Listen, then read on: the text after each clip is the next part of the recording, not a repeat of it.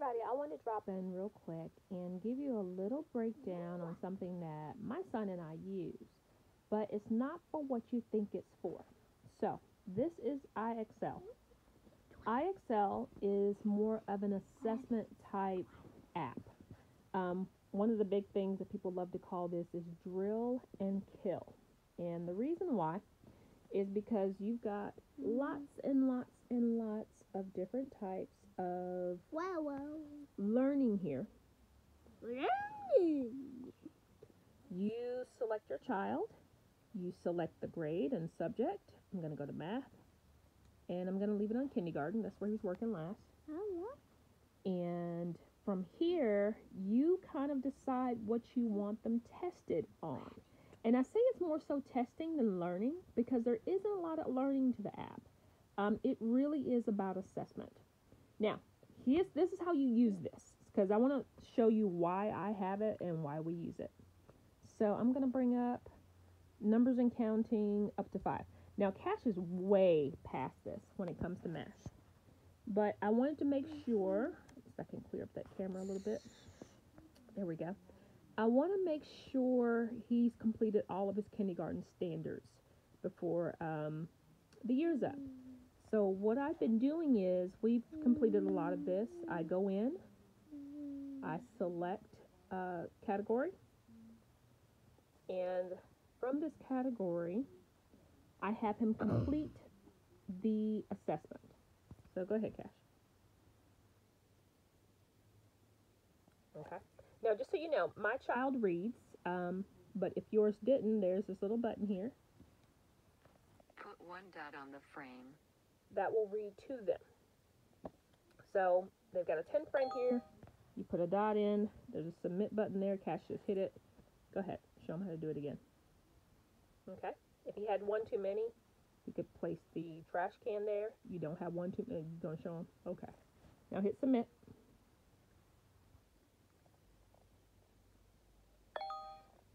And it goes on like this, not 400 questions, but it just depends on if the child misses one or gets them right. This happens if you get them wrong. Thanks, Cash. Okay, we'll hit submit. So, that's actually really important. So, he showed you what happens when you get it wrong. It says the correct answer is, and then it has a little bit of learning, just a little. It goes on and tells the child, put 5 triangles on the frame. It shows them 1, 2, 3, 4, and a star on number 5. If they've got it, which that really is the only choice, they'd hit got it. All right, Cash, put 2 dots on the frame. This what happens if you delete one and Okay, you can keep going. Cash is a very good instructor. What's the next one say? yeah, I am a good instructor. Go ahead, baby.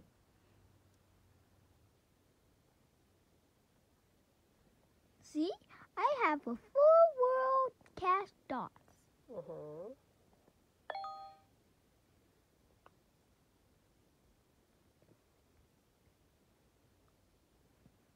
Well, I could make 4 dots, except they said put 3 dots on it. We'll hit submit. But this time it's not dots, it's hearts. It means for I love math. Hit submit for me. I don't know why I'm doing this video. I should just let Cash do it. What does it want you to do now?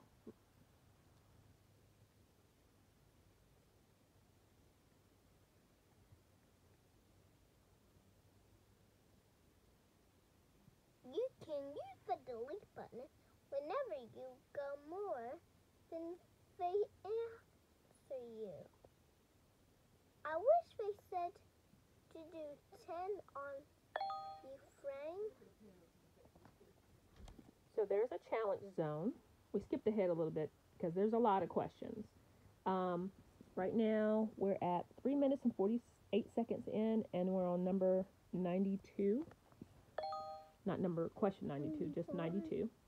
Now we're at 94. So you are timed. Okay, go ahead, Cash. I kind of want to jump ahead so you can see what happens when you complete an area. I love you, my precious triangle. Okay, so that's 100% there. It Oh, says questions correct. What's that? Fireworks. No. So it says questions correct, 14 out of 15. You remember Cash got that one wrong to show you what it looks like. It tells you how much time you spent on it and your SMART score. So that's showing numbers on a 10 frame. Now if you hit keep practicing, which is really your only option here, it brings you back to this screen and you can stay in math and go to the next item, or you can switch curriculum. Language arts, science, social studies. Now, I'm going to show you this. So if you switch to language arts, for example, you still have kindergarten available. We've not done any of this, which is sad, but I want him to go ahead and do these just so we have the kindergarten section complete. But let me show you something else. So if you go to science, science for elementary age really doesn't start to around 2nd, 3rd grade. And here's proving that to you. So we got 2nd through 8th grade. So this isn't just for the younger kids. This actually goes a little bit further. And I've got him on 2nd grade for science. And if you take a look at this, we have identified properties of an object right here. He just did this assessment. Go ahead and move my arm, baby. He just did this assessment and got 100 on it. Pretty much it just asks you to look at properties like its color, its shape, its size, its texture, that kind of thing.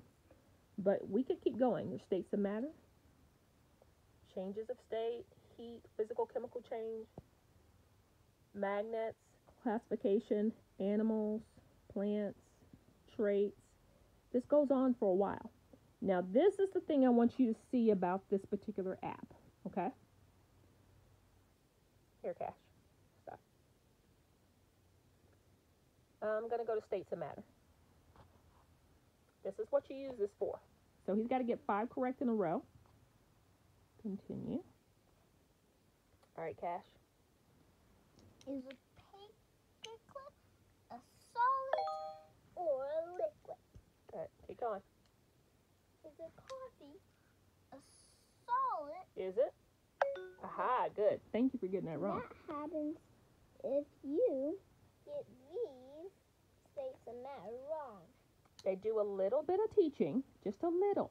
Solid, liquid, or states of matter. Matter is anything that takes up space. Matter can come in different states or forms. They give you definitions. Solid, liquid, learn. Coffee is a liquid. Takes the shape of any container that it's in. If you pour coffee in a different container. Now, here's the thing. That is the extent of the learning that you get. If you want to learn about states of matter, especially if you're doing learning at home, I suggest you study a unit that you see is coming up, and then use this as kind of like your unit test, or even a way for you as the teacher and the parent to make sure that is not a liquid, to make sure that they're getting it. Don't just use this to teach them. They won't get it. Cash and I, even though he's getting these wrong, I hope he's doing it for y'all. We've done a unit on the states of matter. So if I was done with that unit, we took it off of the computer, we took it into books and worksheets and a little bit of everything else, experiments, then he should be able to complete this on IXL. And if I see that he's got holes, I know what I can go back and teach him instead. So let me go ahead and get out of this. So yeah, check it out. There's a lot for science. If you go to social studies, same difference. It once again starts at 2nd grade. Check it out. There's historical figures. There's geography. So you get into map studies. Major U.S. cities. This is great. Again, if you have already been doing this with your child, it is wonderful for you to be able to go back and maybe test them a little bit, or even test yourself as a parent to make sure you covered the basics, that they understand what it is you were studying. Matter of fact, we've done a really good unit on Thurgood Marshall, and I had him do this assessment, but he only got from that assessment maybe half of them right. So it did not pass him for this assessment, which is fine. I know we'll go back and we'll talk about it again. Some of the things he missed because he was messing around. He's a kid. Government, American symbols, landmarks, monuments, cultural celebrations. I think this is really cool. Can you do Dia de los Muertos? I don't know. We've done Dia de los Muertos. I don't know if he'll pass this or not. We've never done it. What does Dia de los Muertos mean? What does it mean, Cash? Pick the right answer. Buddy's Day of the Dead. Good. And then they do give you a little bit of information. Dia de los Muertos is Spanish for Day of the Dead. It is celebration of friends and family members who have died. Dia de los Muertos is a happy holiday. People believe that souls of loved ones come back to visit on Dia de los Muertos. It's such a small little bit of information. I still say study this, use this as your test. Use this as an assessment. See what's missing in your teaching. Dia de los Muertos comes from which country? Pick the right country. Ooh! I don't know, but to Mexico. That's right. Dia de los Muertos comes from Mexico. They give you a little bit more information. If this isn't something you've studied, that's fine. It's good to have that little extra reinforcement. But again, study the topic before they test on it. And I hit continue. The video? In a minute, maybe. When is Dia de los Muertos celebrated? When is Dia de los Muertos?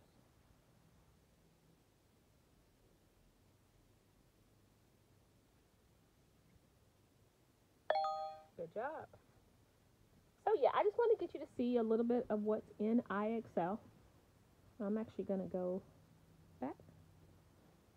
If I'm not mistaken, I think if I go back to it again later, it just picks up where I left off. So this is a standalone company. It doesn't really go with anything else. There's no real teaching to go with it. It's mostly drill and kill. It's assessments. Sure, they can learn from it, but they won't get anything from it if they're only learning from these question and answers.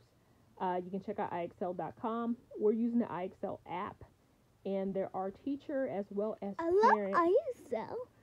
There are teacher as well as parent permissions for this, and they have different prices to go along with that. I am in no way sponsoring IXL. I just wanted to show you some things that we use on a daily basis.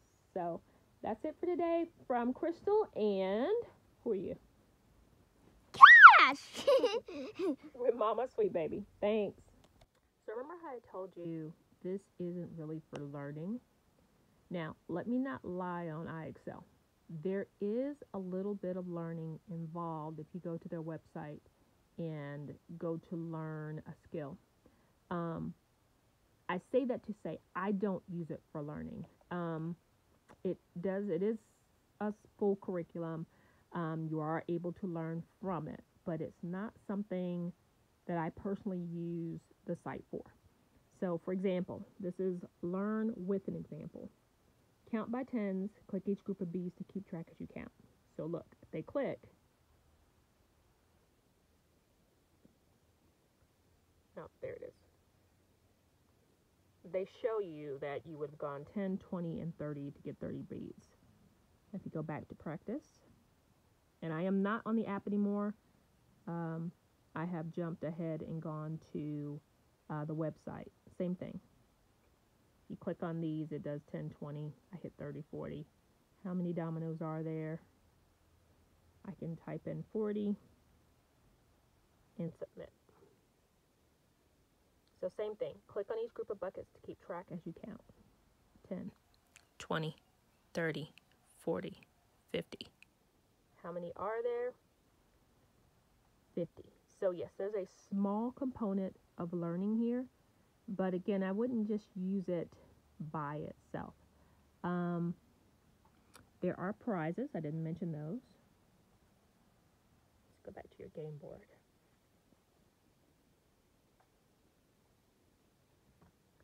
So there are awards for different skills. So they tell Cash has got 30 medals.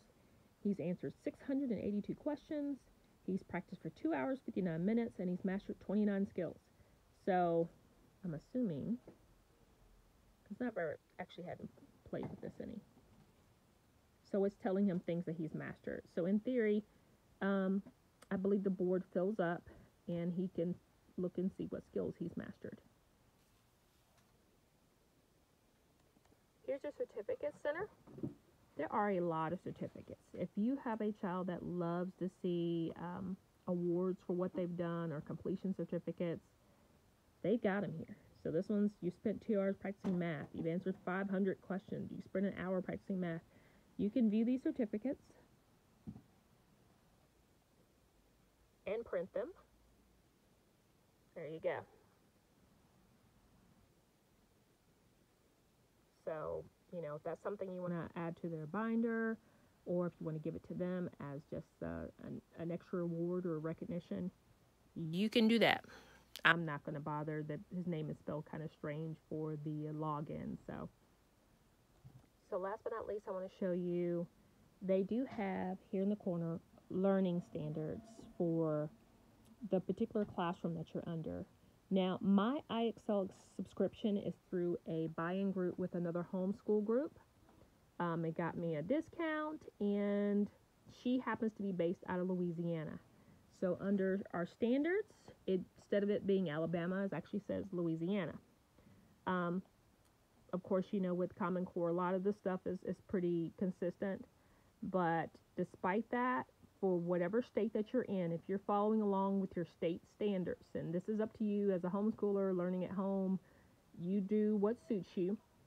I've gone to our Department of Education site, downloaded our standards for kindergarten, first grade, second grade, etc. And that's what we use to go by. So keep in mind, I primarily use IXL just for assessments. So being able to see the standards for other states is kind of cool. But this is not my state. You might want to see if you got something different if you use a parental login versus a school login or a buy-in from a homeschool group. So pretty much that's it. I hope you enjoyed looking at IXL, and this may or may not be something you want to add into your learning at home. It is something we use. We use it actually fairly sparsely. I'm not really big on testing and assessments, but that's the world we live in. We test and we assess. So it doesn't hurt to have in just your learning at home back pocket an app like this to just make sure you're covering all the bases. Even if you don't use it for your kid, you could use it for yourself when doing your lesson planning. Hope you're having a great day.